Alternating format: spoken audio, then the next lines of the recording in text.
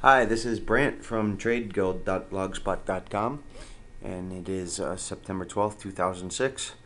Market was up big today, and yesterday was kind of an unconvincing day. Today kind of sealed the deal. So I've been talking about the summer rally, typical summer rally being 9.3% off the May-June bottom, so that put us over the May highs in the Dow and the S&P. So we're still looking for that. It looks like it's going to do it. There's some indicators that are showing short-term strength, breadth indicators, and in the long term, they're kind of starting to come unglued from the big primary trend from the market run back in 2003. So we'll keep an eye on it. I expect to see probably the May highs taken out, and then we'll see where it goes from there. Had some interesting positions this week. Some nice things happened, and a couple didn't work out. But we're going to take a look at some of the ones that are working and just kind of try to manage those positions. And some new ideas, of course. So I've got about 20 to cover tonight, so we're going to kind of move through them pretty quick. But first up, I have FLOW, which is Flow International, up on the screen.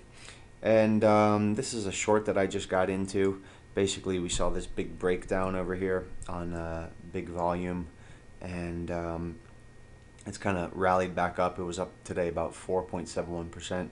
So I went ahead and I shorted yesterday, so I added to that position today. And ultimately, it could rally up to this 50-day moving average, or it could fill this gap up here from this falling window that was created on this big volume day. So in any case, I don't expect to see it go much above that, and your stop obviously would be probably about this level, or maybe even up as high as $14. Taking a look kind of quickly here, let's take a look at the indicators on accumulation and distribution.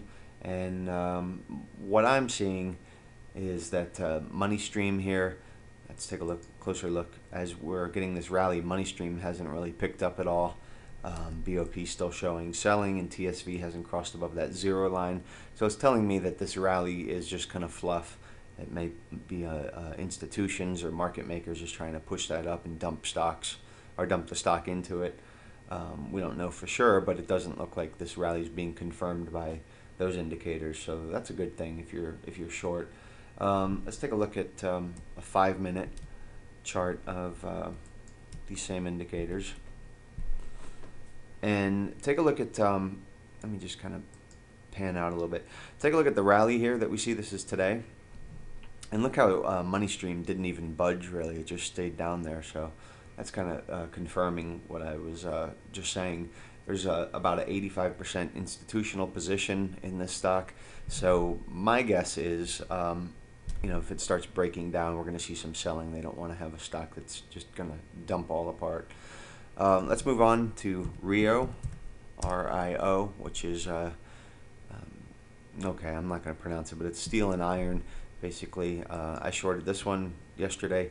Big head and shoulders top here from the fourth quarter of 05. And one of the things we look for in head and shoulders top is the volume confirmation coming down off of the head here. This is a shoulder, this is a shoulder, shoulder, and there's the head. So look at the volume.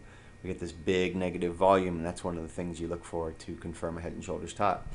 So it's sitting down here at this neckline. About $20, I'm going to say, is the neckline. It's just hovering right above that. I think that this is going to break down, and it's got a lot of potential downside here, at least 8 points, maybe 10 points. Let's take a look at some indicators here. And what I have here is money stream. You can see here in red has just really come unglued from this trend. It should be up here, with price more or less, and it is in a leading divergence. TSV is doing the same kind of thing. It's just doing a belly crawl over here.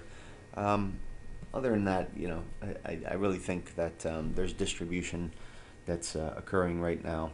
If we take a look at a 3- and 5-day chart here, you can see, and that's a good thing to do, by the way, is to take a look at multiple time frames, especially the longer time frames. There's 3-day, there's 5-day. You can see money stream looks even worse there. I mean, it's hitting new lows for multi years here. Let's jump ahead. One other thing, the short interest ratio on this stock is about 2 days to cover. So there's not a big short position here, which means there's not the likelihood of a big short squeeze in it. So that helps out a little bit on the short. Next up is OCPI, and OCPI is another one that's in my portfolio. I think this is basing out that 50-day moving average is flattening out. I'd like to see it get up above that 50-day moving average, and we'd go probably from a period of accumulation, which is what I think we're seeing right here, to a period of markup and some price appreciation there. It's possible, I'm not 100% sure, but it's possible that this day was a shakeout. I went ahead and bought some more on this day as it came down. I bought up here previously. So I added to that position, and it's up a good 4% today. The short interest on this stock, actually I don't have that readily available, but the institutional ownership on this stock has gone from 12 to 32% since June. So if we look back at what this whole thing looks like here, basically from this time to now, we've seen a huge increase in institutional ownership there, almost threefold. So I think they think that something is brewing here in OCPI, so keep that one on your radar. Next up is HYC, which is Hypercom Corp, and this is a short that we've been all over. I mean, we've been through some real heartache on this one, head and shoulders top. We started shorting it in this area and just held on and started shorting it up here.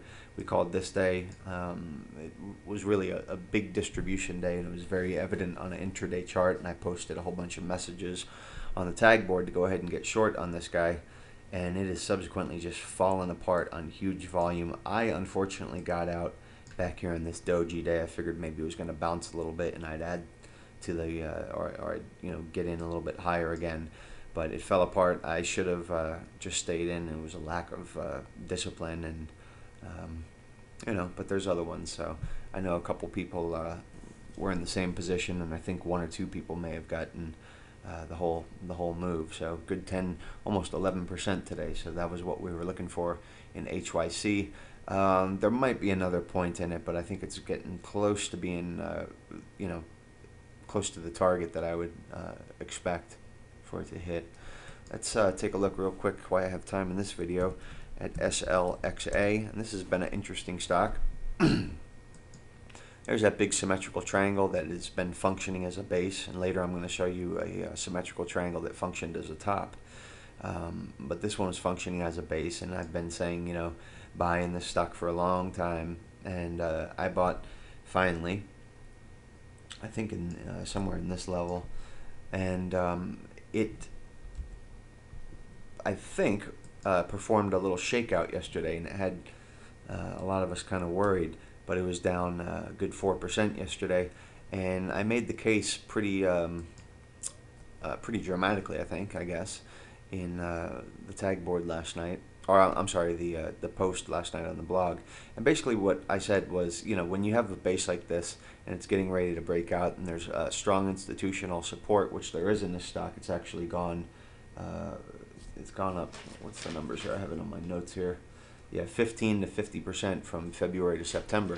So there's strong institutional support, and these institutional traders will go ahead and try to affect a shakeout and knock loose the loose shares. There's also a short interest in this stock that's almost 17 days to cover. So there's a huge potential short squeeze that's brewing here. So what happens is, as we near the apex of a triangle, volume starts to diminish, and you can't really see it very clearly on this chart, but it is diminishing. And what happens is they can shake you out on a day when it's kind of quiet, there's not a lot of trading. That's what happens when we get into these apexes. So they try to shake out the loose hands, and they also trap shorts. Some shorts say, okay, if it's broken down, and they jump in, and those are now effectively trapped. I think this stock is going to break out and break out huge. Real quick, look at the accumulation on this. There's money stream just flying. But that's it for this video. I'm running out of time. I'm going to come back and maybe I'll cover this a little more.